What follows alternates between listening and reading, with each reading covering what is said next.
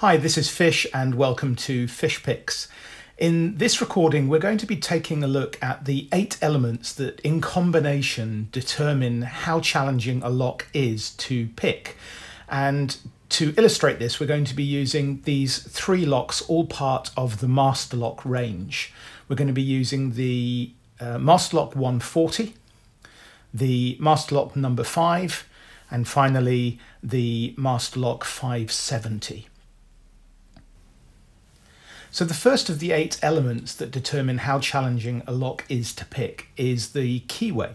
And of course it's the keyway that determines the access that we have to the lock mechanism in the first place. On the Master Lock 140, which is the simplest of the 3 locks I'm sharing with you today, you'll notice that we've got a very open keyway. It isn't paracentric in that you've got a clear line of access through the center line of the lock here. And that makes this a really easy lock to access with a range of different pick profiles. If I then move on to the number 5, now we have the M1 keyway. It is paracentric because we've got this little bit of warding here towards the bottom of the keyway, which makes it a little more challenging to pick. And that is determined by whether you're using top or bottom of the keyway tension and how much space you have left to play in the keyway. For an experienced picker, this isn't a problem. There are much more challenging keyways than this one, but you can definitely see the difference between these two. And so that's the first challenge. And if we then compare that to the 570, you'll see that it's essentially the same keyway, although in this case it's reversed. So the Master Lock 570 uses a reverse M1. Again, it's equal in terms of level of difficulty, although depending on whether you're a right or left-handed picker, that might present its own challenges. The second element is more difficult to demonstrate using the locks themselves, and so I've created this impromptu model using poker chips because now we're going to be looking at the idea of tolerances. You can think of tolerances as the quality of machining that's been used to build the lock itself. Each of these poker chips is going to represent a bird's eye view of one of the holes that's been milled through the Bible and into the core of the lock, and in which the springs and the pins sit. In a perfectly machined lock, you would have each of these holes being milled absolutely along a center line, and so that would be a high tolerance lock. However, with cheaper locks, the machining process creates these really subtle deviations away from the center line. So in this case, pins 1 and 3 have been offset to some degree, and it might be by fractions of a millimeter, but that's enough for us to be able to exploit in an attack. So in this case, if you could imagine that we're placing tension on this lock body clockwise, then the first pin to bind is going to be pin number 1. So once that's been picked, that will then give us access to pins 2, 4 and 5, leaving pin 3, the last of the pins to bind. So if we remove those from play, once we've picked this pin, we will then find ourselves in an open position. And tolerances can be quite tricky really in some senses, because a lock like the Master Lock 140 has low tolerances, but that doesn't necessarily make it easier to pick, because it might be that it reveals a really straightforward binding order that allows me to get decent feedback, but it could be that the feedback is mushier or more difficult to read because of the nature of the milling. So that makes the ordering or the creating of a progressive lock system quite challenging, because one Master Lock 140 might be really straightforward to open, and another Master Lock 140 with just different tolerances could be very difficult. The third element to consider when exploring how challenging a lock is to pick is the issue of springs. So these 3 locks demonstrate this perfectly, really. The Masterlock 140 has a fairly simple spring system that is neither too hard nor too squishy, and so the feedback from this lock isn't too bad at all. The Masterlock number 4 has a really strong set of springs, and particularly the opening spring, and I have achieved an unlock on this particular lock multiple times without realizing it, and I've gone on to keep picking only to find that I had an open, but the spring mechanism that releases the hasp was so strong that it wasn't giving me the appropriate feedback, and I had to really crank down on the tensioning tool in order to achieve a release. And finally, when we look at the Masterlock 570, this is a dead core lock. There are no springs. And that makes this a much more difficult lock to open, in that you're not getting the kind of feedback that you would expect from your tensioning. And so your tensioning has to be much more dialed in to successfully open this one. The fourth element has all to do with pinning. This is the key for the Masterlock 140, the number 5 and the 570. And you'll notice that the bitting for each of these two keys indicates that it's a 4-pin lock, whereas the bitting for the Masterlock 570 is a 5-pin lock. And the number of pins will, of course, have an impact on the difficulty of the pick.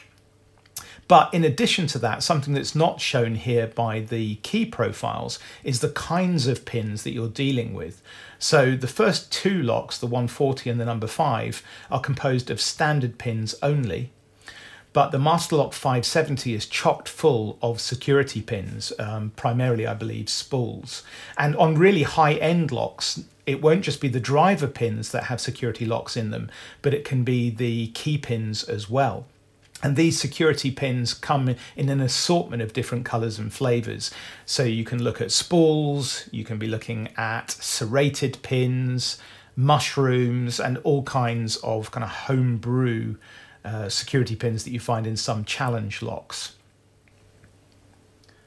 The fifth element, and the last one to be associated with the mechanism of the lock itself, is that of bitting.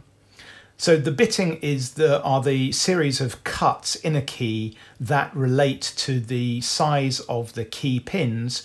And as a general rule, the more peaks and troughs that you find on a key, the more challenging it will be to pick.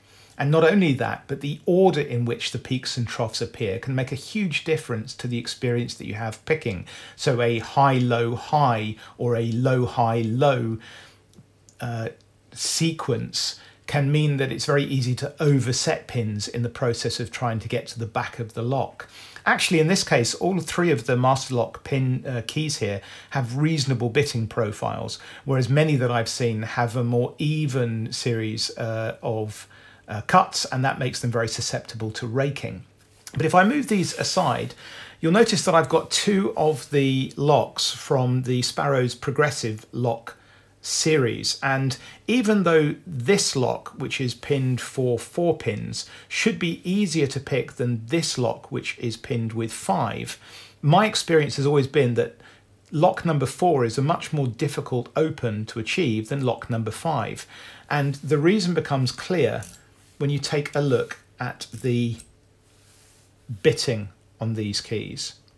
So if I zoom in on that, you'll see that the pins, or the bitting sequence for number 5, that's the one on the bottom here, is far more straightforward, and the peaks and troughs have far less variance than the bitting, which is quite extreme on number 4. And particularly if you look at that one cut, which is really low down there, it was very easy to overset that pin whilst trying to reach to the back for pins 3 and 4. And you do need to bear this in mind when you're coming to pick a lock, because even if it's a lock that has a relatively low ranking on the subreddit, for example, and is identified as a white or a yellow belt lock, it could be that the bitting order of the particular key that you're working with makes it a more challenging lock than somebody else's identical model, just because they've got a more straightforward bitting order. The last three elements have nothing to do with the lock itself, but more to do with the lock picker. And so number 6 of the 8 elements is the choice of pick profile that you make. Each of these pick heads has a different shape and a different neck, and that will lend itself to being perfectly designed for a particular lock picking situation. And knowing which pick profile to use in order to avoid oversetting and to be able to reach the desired pin effectively and efficiently through the warding of the keyway and through the bitting that you're facing is really all about experience. Likewise, element number 7 is to do with tensioning. Are you going to go with top of the keyway tensioning or bottom of the keyway tensioning? Sometimes a lock will respond to one kind of tensioning better than another. The kind of keyway that you're using, the warding, the access to the pins themselves will all determine which of these tools is best suited to achieve an open. And finally, number 8 of the 8 elements is the idea of picking technique.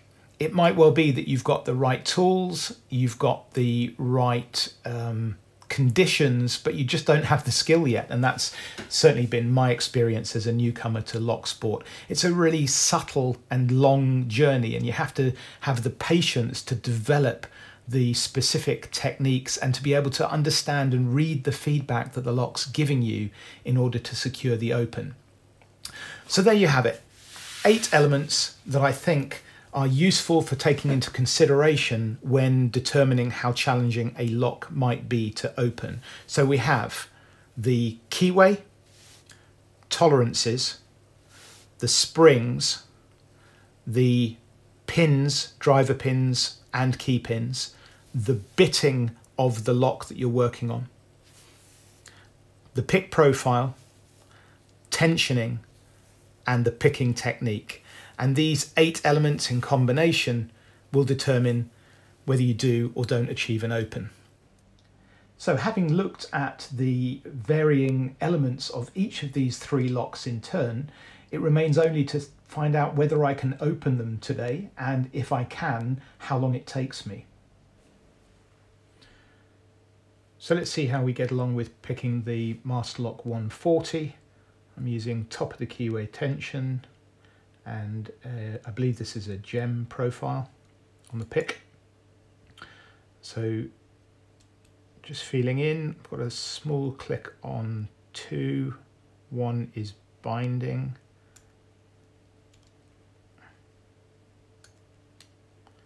and there we go.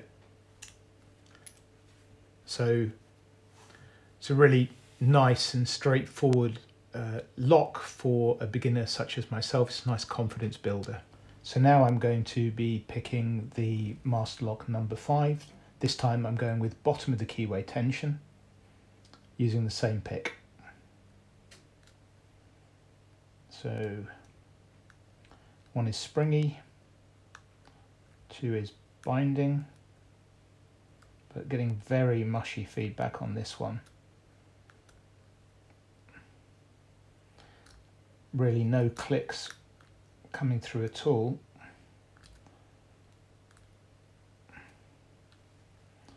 But I have got an open there, even though I felt very little going on inside the lock body itself. So this is a really clear example of what I was talking about earlier when it comes to spring tension. Finally, we'll have a go at the Master Lock 570. I'll switch back to top of the keyway tension for this one, and it may well be that I need to speed up the recording so that you're not sitting there for hours watching this if I achieve an open at all. Let's see how we do. So 1 is springy, I've got a small click out of 2, click out of 3, big click out of 4. I suspect I might have overset it. One of the challenges of the 570 is that the spool pins don't give you a really clear false set in the way that some of the other security pin locks that I've worked with do. And so there you go, I've got the false set now. And I'm looking for that counter rotation, but because it's a dead core, it's really hard to find it.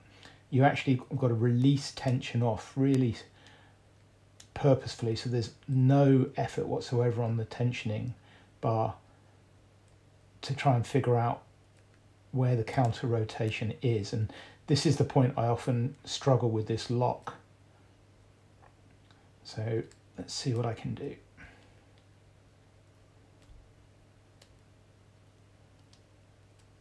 So I'm working my way up and down the pins, feeling for what's going on.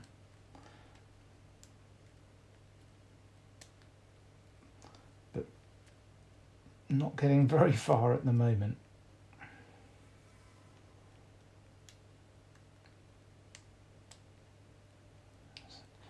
So trying to find the binding order on the 570 at the moment for my skill level is the challenge. So I keep feeling like I'm moving into a deeper falset, but it's really subtle. Then it feels like it's resetting again. So I might be dropping pins. It could just be part of the spools, moving to different parts of the spools. All right, I'm going to go quiet for a moment because I'm too busy trying to narrate rather than concentrate. Let's see if I can get this.